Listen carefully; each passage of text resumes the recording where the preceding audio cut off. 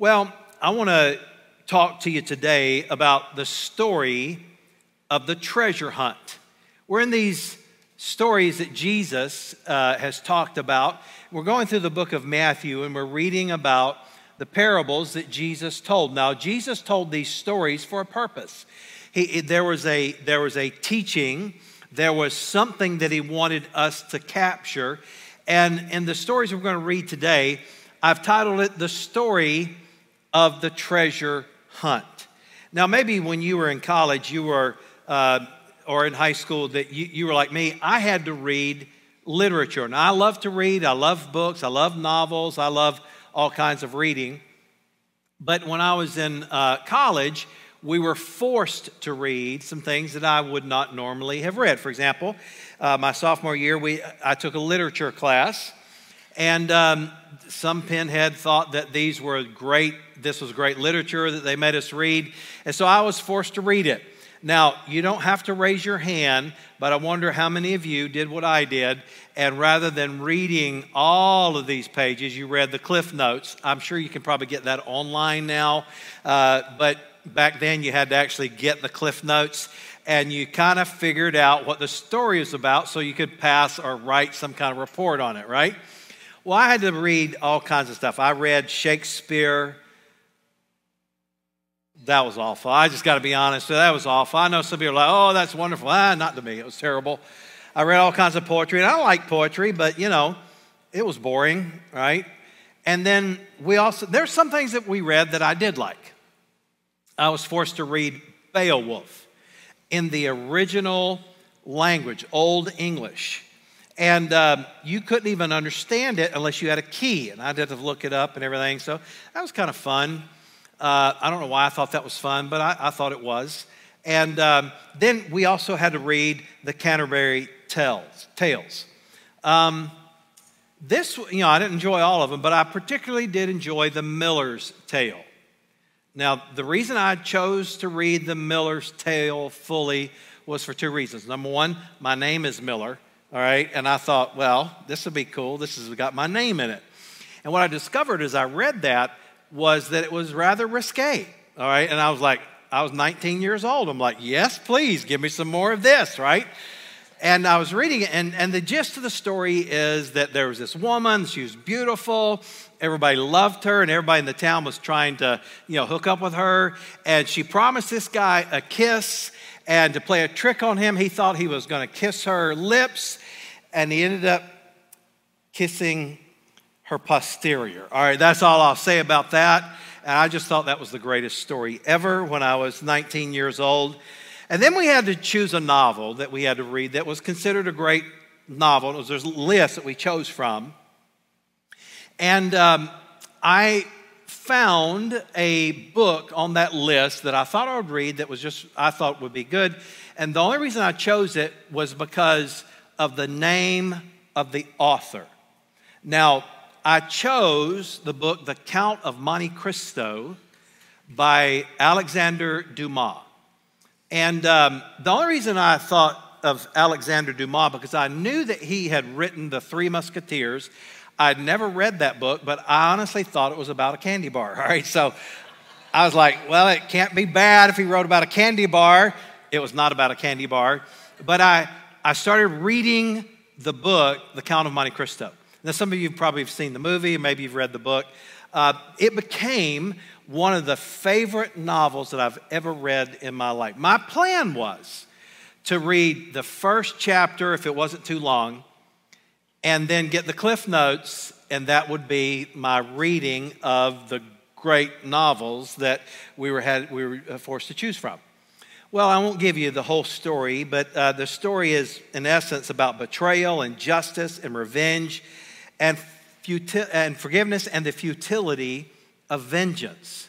But in the story, there was a great treasure hunt.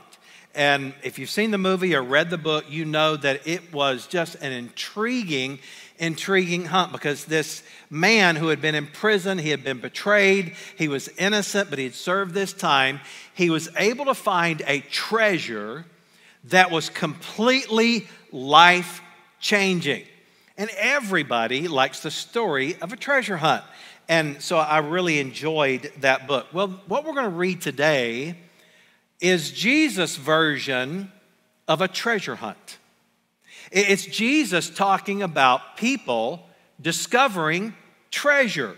Now, the treasure that Jesus is really talking about, it's not gold, it's not rubies and diamonds, it's not a chest full of pirates' treasure, but rather it is a spiritual treasure that you and I need in our life. So begin reading with me in Matthew chapter 13.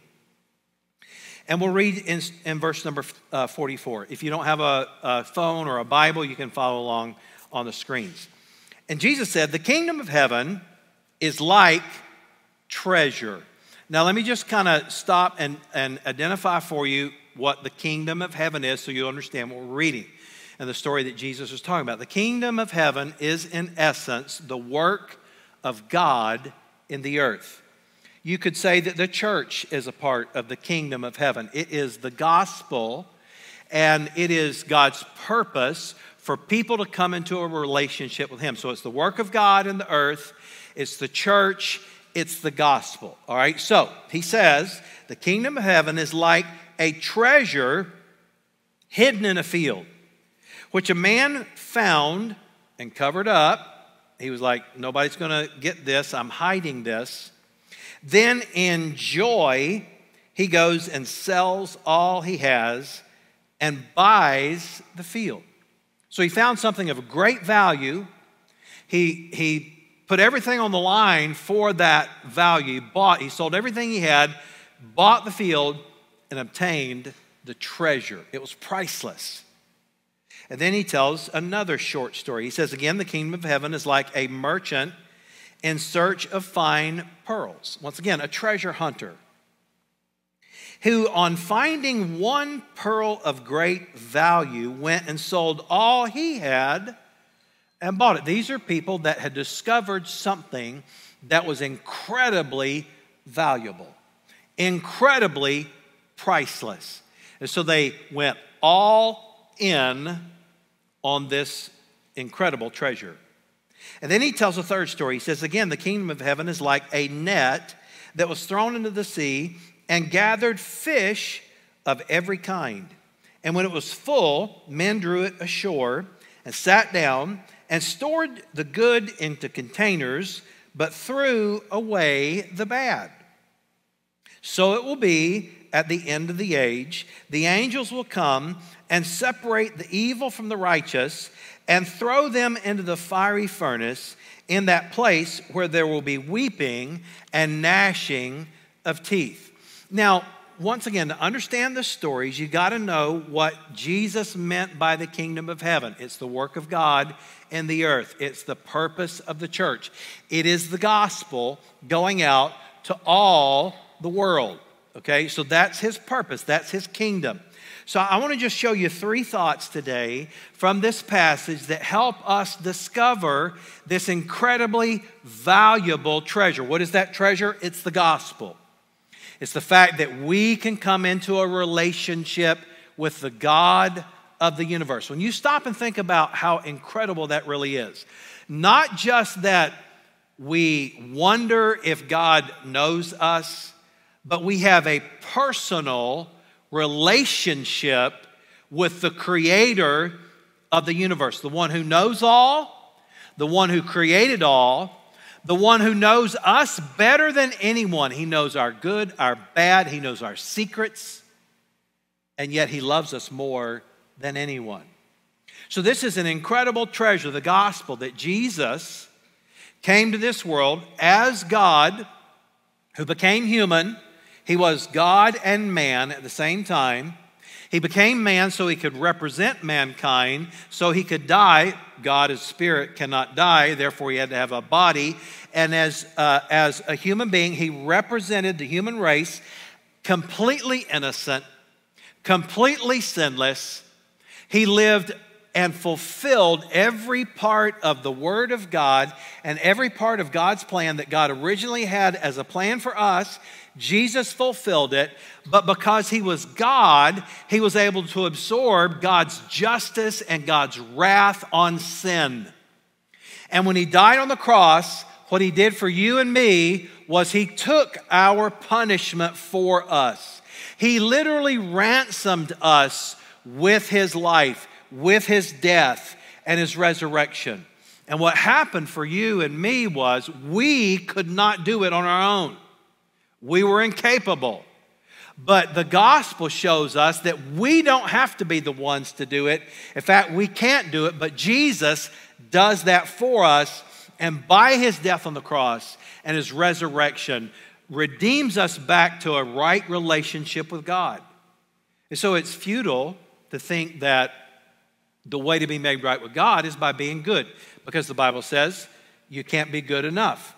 Now, once again, by worldly standards, are there good people in the world? Of course there are. There are people that aren't saved that can do good things like help hurricane victims and give money to help fight sex trafficking and all kinds of things. But once again, when the Bible says that there is none righteous, there is none that does good, not even one, it's talking about that our goodness, our depending on our good deeds, it falls far, far short of God's standard, and God's standard is perfection. And so whether you are a terrible sinner like Hitler, or you're a person that lived a selfless, self-sacrificing life like Mother Teresa or Billy Graham, you fall short because just one sin makes you imperfect.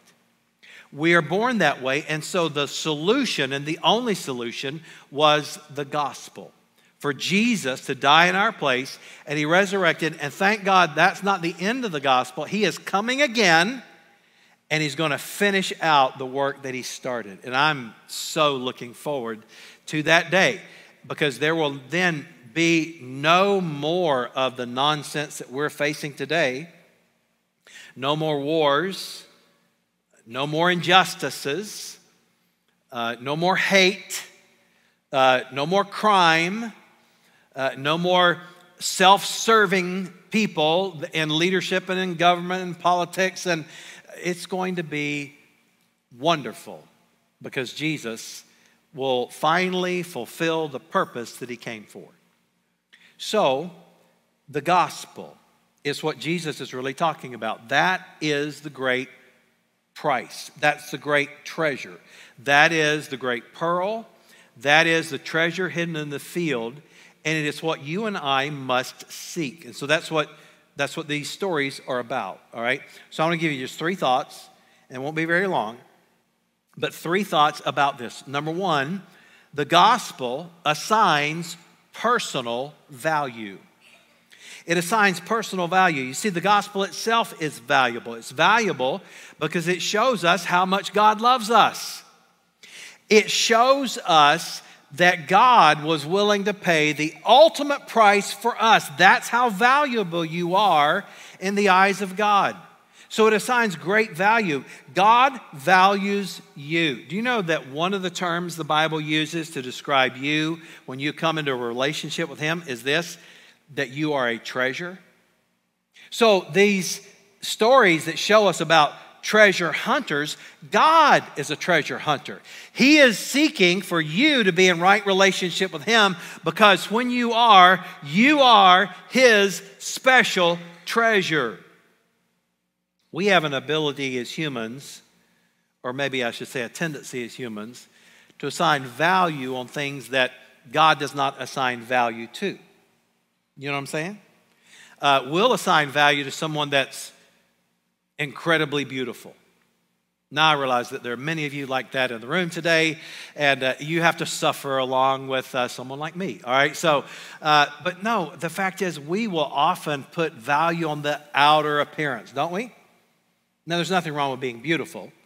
And, you know, there's certainly nothing wrong with working with what you've got.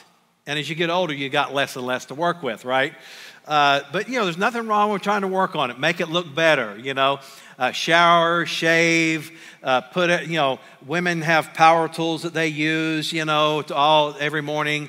And, you know, it's okay, all right? But God does not assign value on the outward appearance, because the Bible tells us that beauty fades, outward beauty, and that it's fleeting. And God, do we not know that? It just seems like yesterday that I was able to do things that I can no longer do today. Youth is fleeting. We assign value to people that have lots of money. For some reason, we all want to follow them on social media or find out about their lives. Hollywood stars, for example. And I'm just going to be honest, and maybe I'm in the minority here. I really don't care what they had for lunch. And I don't really care what some movie star's hairstyle has been changed to. I really couldn't possibly care less about that. And I realized that, when they invented cameras on phones, that we all wanted to be more important, and therefore we take low-quality pictures of the dessert that we had at lunch. And I'll be honest with you, I don't care, all right? You can put you can even get these filters and make your face look like, I don't know what it really looks like. It looks weird to me. Make yourself look like a cat. All right, that's cool, that's fine. Don't expect me to like it, all right? Because I by principle. My wife does it, if I'm honest, and I don't even like it when she does it. I refuse to do it. We put value in places that God doesn't really put value, okay? But I want you to listen to me. God values you. You are so valuable that he paid the ultimate price. Doesn't matter how much money you have. Doesn't matter how intelligent you are. Doesn't matter how many followers you have on social media. How famous you are. How talented you are. How pretty you are. How wonderful you are. How great your job is. How much money you have. It does not matter, because God says you are valuable, and that is the great treasure that the gospel assigns to you. We are valuable in the eyes of God. God values people. You'll know the value of something by what you're willing to pay for it. And God was willing to pay the ultimate price for you. John 3:16, for God so loved the world that he gave his only begotten Son, that whoever believes in him should not perish, but have everlasting life. That's how valuable you are to God. So the gospel assigns personal value. Here's the second thing the gospel does. The gospel requires personal response. You see, the treasure did these people no good until they obtained it. Do you get what I'm talking about here in the story? Remember the first guy, he found treasure in a field. He went and sold everything he had so he could get the money to buy the field so he could obtain the treasure. The second guy, remember what he did? He found a pearl of great price, and it was so valuable. Evidently, the person that had it didn't know the value, but he went and sold everything he had and got this pearl of great price. Now, what is the point of that in Jesus telling this story? Well, the gospel, in order for it to be valuable to you, requires a personal response. Just because God died for the world, just because Jesus died for everyone and loves everyone, until you respond, you don't receive the benefit of that. It's like we talked about earlier, that for a very long time, 6 months after the Emancipation Proclamation was signed, there were people in Texas that did not know that they were free. And often we don't understand the value of something until we personally respond. And the gospel requires personal response. The first story shows that the gospel is not something you do, but something that God does. That should give you comfort. You see, as human beings, we naturally believe in the merit system. We want to earn our place. We want to earn something so that we get paid what we are owed or what we deserve. That's not the way it is with salvation. You don't want what you deserve, because what you and I deserve is separation from God. It's God's judgment. It is to suffer the penalty of what we have sowed. Okay? We are to reap what we sow, but thank God for His grace and His mercy. Because when I understand that God is the one that works on my behalf, that Jesus did what was necessary, I don't have to be the person that earns it anymore.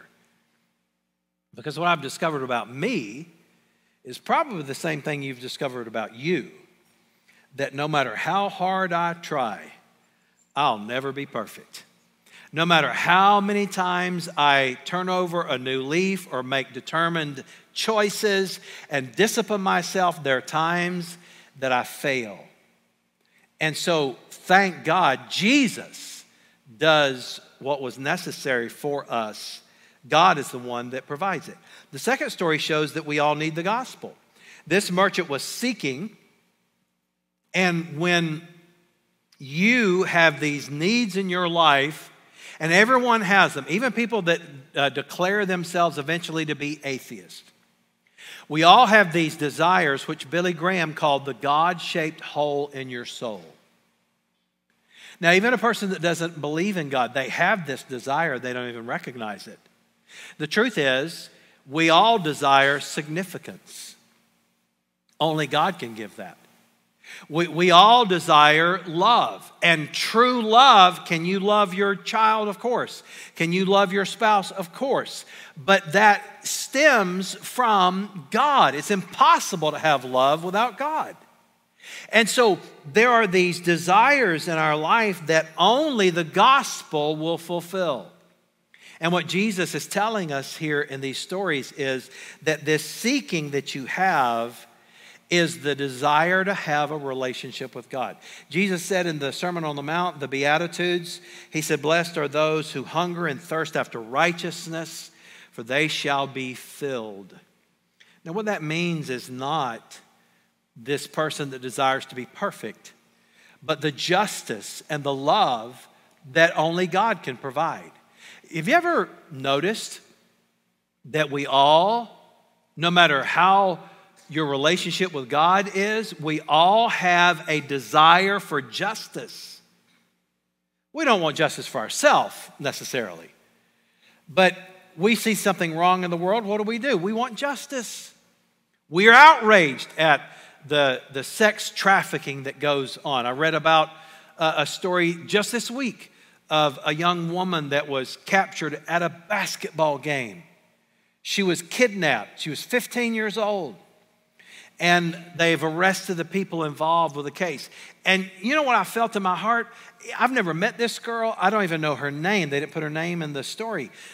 But I felt a sense of justice. I felt like, yes, I'm glad that they caught the perpetrators of that crime. Why? Because in my heart and in your heart, there is a sense, a desire, a God-given thing for justice. And you know what? Blessed are those that seek or desire righteousness, for they're going to be filled. Their hunger is going to be satisfied. The third story shows that God is seeking us. In that third story, the story of the net that's being cast, that it captures fish of every kind, that's the story of the gospel. God, not only does God do what is necessary for me to be saved, and not only do I have a desire, whether I recognize that desire or not, this desire for significance and justice and love is ultimately a desire for God. Not only do I have that desire, but God is seeking me. That is the good news. He seeks every one of us. Luke 19:10, Jesus said, "The Son of Man came to seek and to save the lost." For every person born, that metaphor, lost, that's you, that's me. That just simply means we're born separated from God. It means that we're born with a sin nature. You don't have to teach a child how to sin, how to lie, how to be selfish, right? It comes naturally to us. So we are all born lost. And the metaphor that the Bible uses about the shepherd finding the sheep, the lost, the found, that's where that comes from. You know what God wants for your life? He wants to find you. To Him, He knows exactly where you are. It's not a matter of Him wondering where you are. It's a matter of you acknowledging that He is the Savior. So Ezekiel 34:11 says, "For thus says the Lord God, behold, I myself will search for my sheep and will seek them out." Aren't you glad that God seeks us? He seeks you. He seeks me. Well, the final thought is this. The gospel calls for personal responsibility. It assigns personal value to you and me, okay? You're valuable to God. It requires a personal response. In other words, you don't get saved. You don't find this treasure unless you respond in faith, unless you say yes to God. But when we do that, there comes a personal responsibility. You say, what is that? Well, the comparison of the good and the bad fish in the third story, it's not about judging our deeds, whether they're good or bad. It's about judging our faith. It's about judging our response to the gospel. And here's the point. We will all stand before God. Even those that don't believe in God, eventually one day will stand before God. We will give an account. Now, I've often been terrified of that. As a child, I was taught that, I'd stand before God and He'd recall in front of everybody every wicked thing that I'd ever done. And I was a pretty good kid, okay? I'd not done a lot of bad things, but, even as a kid like that, I was terrified of that. I was like, you mean they will know what I did? Everything? When nobody was watching? Everything?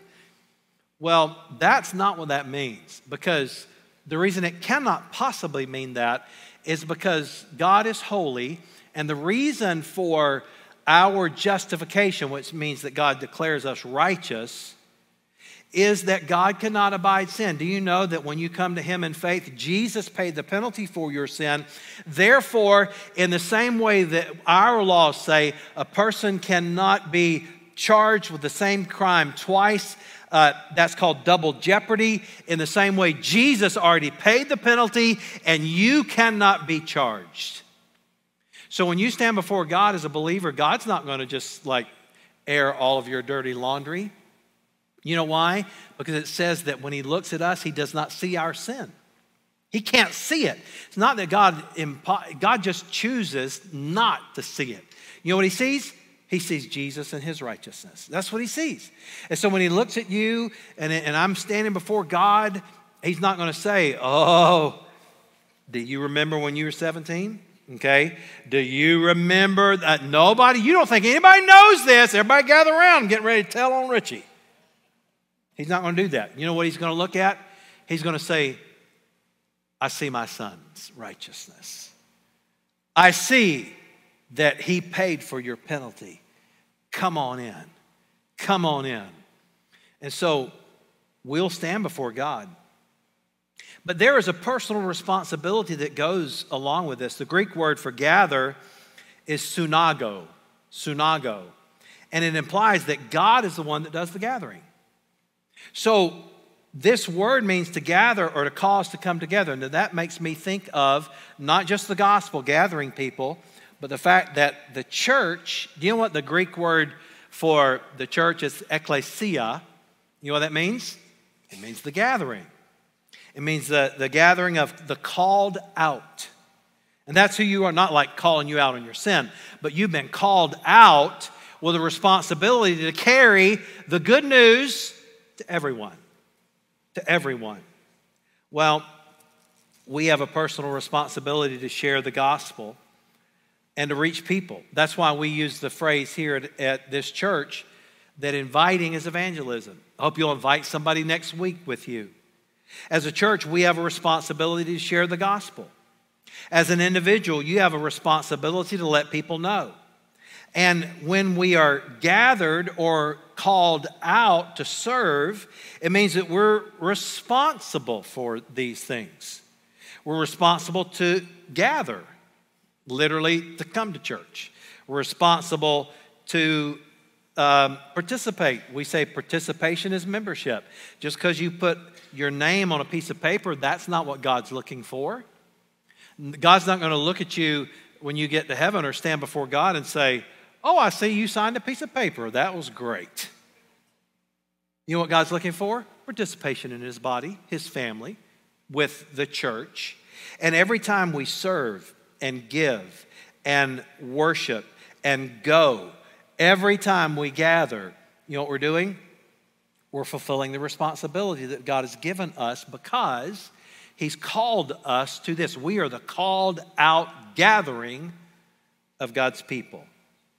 Well, I'm running out of time. So in Acts chapter 2, I don't have time to read the passage I was going to read, but basically it talks about the response of people to the gospel. In that chapter, there were 3,000 people saved and baptized at one time, and the church began to grow. And in essence, what it said was that they worshiped together, they learned together, they served together, they gave together, they helped the needy together, and it said about them that great awe fell. You know, I believe that for many Christians, we're missing that great awe. Not the awe of us, not the awe of the gathering, but the awe of the purpose of the gathering. It's Jesus. And the more we see him, the more we recognize him, the more we put him front and center because he is the gospel. He literally is the gospel. And the more we put that forward in our life, the more treasure we have and the greater life that we're going to live. Well, as I conclude this message, I just want to ask you a couple questions. Have you forgotten your value? Oh, I don't mean this self-promoting kind of value that we see on social media. I don't hate social media. I think that there's some good things to it. But I think there's also some dark sides to it. And, you know, never been a real big fan of self-promoters anyway. But have you forgotten your value in the eyes of God? He values you so much that Jesus died for you. Have you forgotten the value of other people? Isn't it easy to get so caught up with our busyness and our own life that we forget that other people have value in the eyes of God just like we do? Have you forgotten about the gospel? Have you forgotten your responsibility? We say inviting is evangelism. Do you know that just as making a simple invitation to somebody, you're participating in the gospel? And I hope you'll do that. You see, if you don't do it, who will? If not now, when? We all say, well, I'm going to do this one day. And we tend to put it off, don't we? Let's do it today. Let's realize that God has assigned to us great treasure. That he has said that we ourselves are great treasure and that other people are great treasure. And God wants us to seek that treasure. So that's my challenge to you today. As we transition to a new location and a new name, how are you participating? How are you committing? How are you seeking the treasure that God has given to us? Heavenly Father, help us all to seek your treasure. Thank you for Jesus. Thank you, Lord, that you have called us. You've blessed us. You have assigned us as treasure. God, I thank you for the gospel. I pray now that in Jesus' name, there would be people that would respond to the gospel today. We see a lot of people that do that. But Lord, today, there are some listening in the room and online that need to say yes. I pray that they would. In their own words, saying yes to Jesus, saying yes to God, saying yes, I want that relationship, saying yes, I want you as my Savior. And I pray that you'd help every one of us to look inside our hearts and ask ourselves the questions, how am I doing with my inviting, with my gathering, with my committing? How am I doing with my seeking? And Lord, I pray that you'd help us to rest in the glorious treasure of the gospel of Jesus Christ. For it's in your name that we pray. Amen. Amen. Thanks so much for joining us today on the Avalon Church YouTube channel. We hope the message you heard today encouraged you and strengthened you in your walk with Jesus wherever you are. If you know of someone that could use today's message, be sure to share it with a friend and also hit the subscribe button so you don't miss a single message. If you feel led today to give towards the mission and vision of Avalon Church, you can do so by clicking the Give button on the screen. Thanks so much for joining us, and we'll see you next time.